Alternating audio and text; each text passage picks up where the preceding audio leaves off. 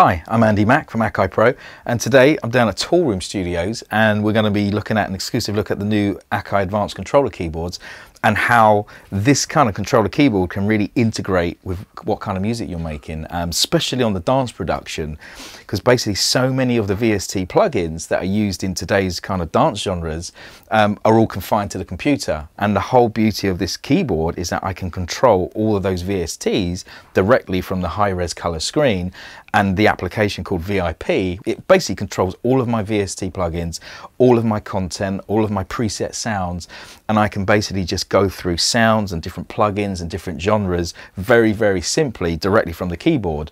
So I can always work, I can always focus on the music and not be worried about my whole workflow of using the mouse and stuff all the time. So it's a really nice integration. What we're going to do, we're going to take a look at the keyboard now, and I'll kind of give you a more insight of what's physically going on. So as you can see on the screen, it's telling me that I've got a copy of Massive instantiated, and that's the same that's been showed on the computer. You can see Massive is basically instantiated inside VIP. Now VIP is the application where all your plugins are, and this is what manages all your sounds. Now VIP can run standalone outside your door, or it can run as a VST, AU, RTAS or an AX directly inside your door. So if you're an Ableton, Logic, Studio One, Pro Tools, etc. user, you have full control inside these doors with the keyboard screen to manage all of your VSTs and all your sounds. So let's kind of have a look at how this all works. So as you can see, Massive is instantiated, and the sound that I have up is 7 saw. So I can play that sound.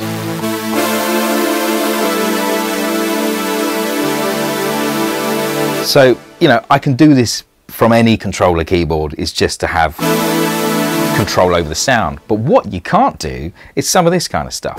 I can now look at my screen and I can see all of my preset sounds. So I can now move to shadows. So now I'm going through all of my presets inside Massive. Now, if I want to control these sounds, again, I've got some control parameters on the keyboard. So I've basically got 8 macros on the top here, and these are set over 4 banks. So I've got bank A through to D. Now each bank, everything's already been pre-mapped for you, but you can also remap the whole keyboard to the plugin if you desire. If there's certain parameters that you want to be mapped to a certain controller, you can do so, but everything's been pre-mapped already. So I can go to any of these controls, and again we can go through the sounds and we can select a different preset.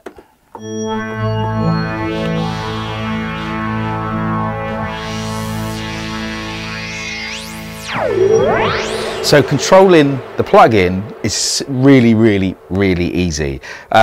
But again, some other things you can't do where you have to rely on the computer is when you want to start swapping out plugins. So at the moment, I'm inside Massive, and what I want to do, I want to find all of my pad sounds in Massive, okay, for the kind of dance track that I'm doing. So I hit pads in my categories, and what I can do, it basically condenses down my search. So at the moment, Massive has like 1,500 sounds, and I can condense that search down to a couple of hundred, which are basically now all pads.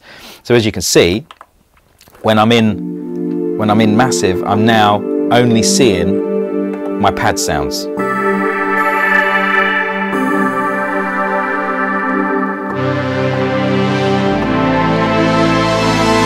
So if I can't find the kind of sound that I want from Massive, I can still stay in my pad browser, but I can now flip to plugins, and I can now look at any other plugin. So I could go to FM8. So now I'm inside FM8, and I'm now looking for my pads inside FM8.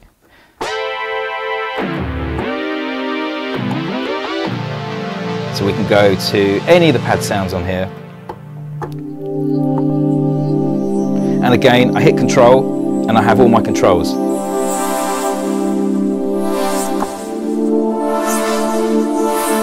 And all these can be recorded via MIDI as well. So I'm still in FM8. Let's come out of FM8, go straight to Absinthe. So now I'm in Absinthe, and again, I'm searching for pads.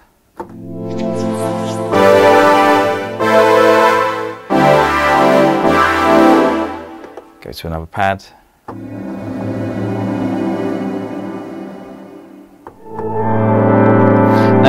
I want to move from my search and say, look for bass lines, I can go to instruments and I'm now searching for basses. So I come out of pads and now everything I'm going to pull up in my browser is bass sounds. And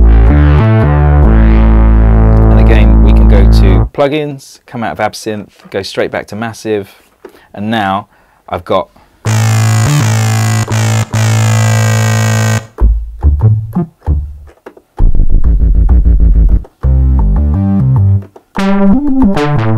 all my sounds inside Massive, which are bass related. Now let's come out of Massive, let's go to another really popular synth, which is Nexus. So again, I've now jumped out of Massive, I'm now in Nexus, and I'm now searching all my bass sounds.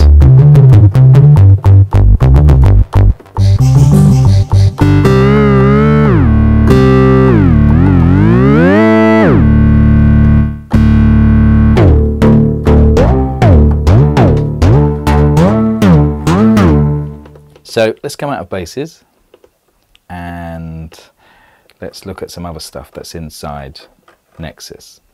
So one of the great things about this keyboard and the VIP software is the multi-layering feature. Now the thing is, anyone who's making dance music nowadays, especially inside the box, one of the things that people love to do is layer sounds.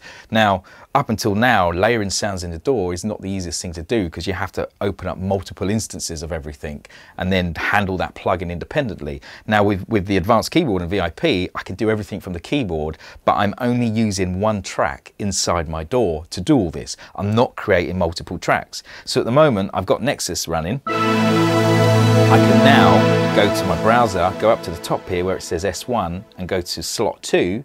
And now I'm in slot 2. I can pull up any one of my plugins and layer another sound over the top. So let's go down to Massive and let's open up another sound on here. Go back to our multi. And now what you'll hear,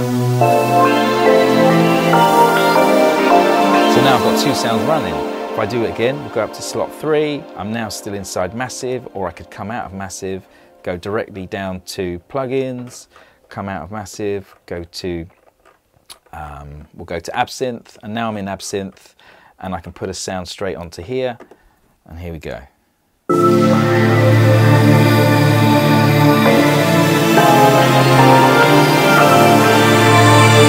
I've still got control over every single one of those plugins directly from the keyboard. So I go to multi, I can select the plugin I want to control, hit my controls, and now I've got my 8 macros across 4 banks. So you can see the kind of power that I have at my fingertips of layering VSTs.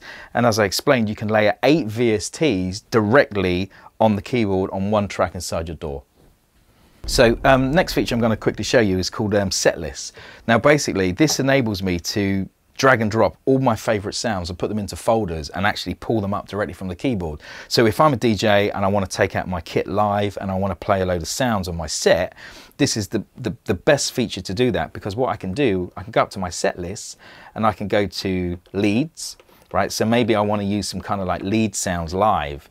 Now within my categories now, I've basically dragged in the lead sounds that I want to use for the gig. So now, and I can go through these sounds, or I might be looking for a live DJ set, and now I can flip to these sounds straight away. Or maybe I'm looking for pads, so now I've got all my pad sounds directly here in my set list. So now I'm going to have pads from Nexus.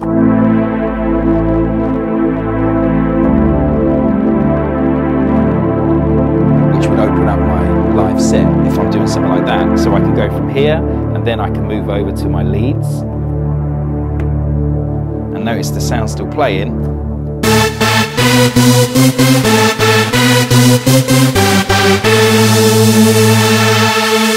again, we've got control over the sounds.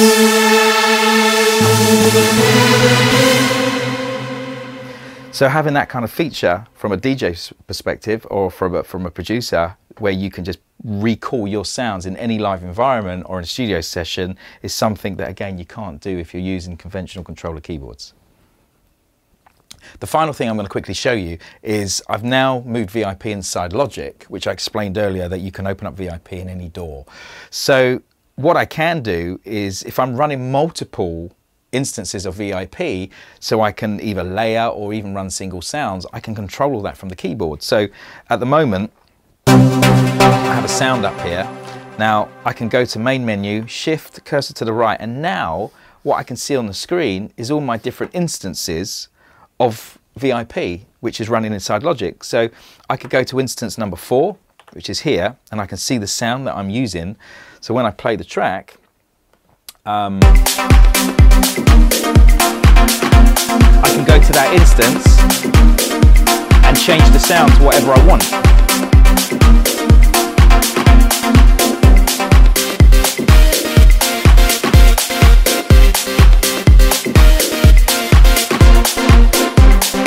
When I go to my controls,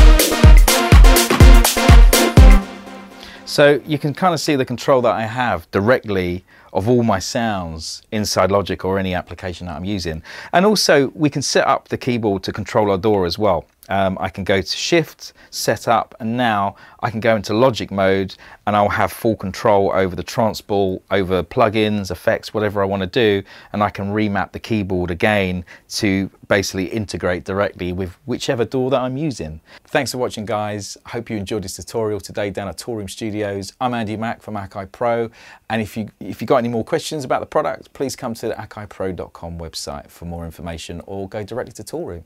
Thank you.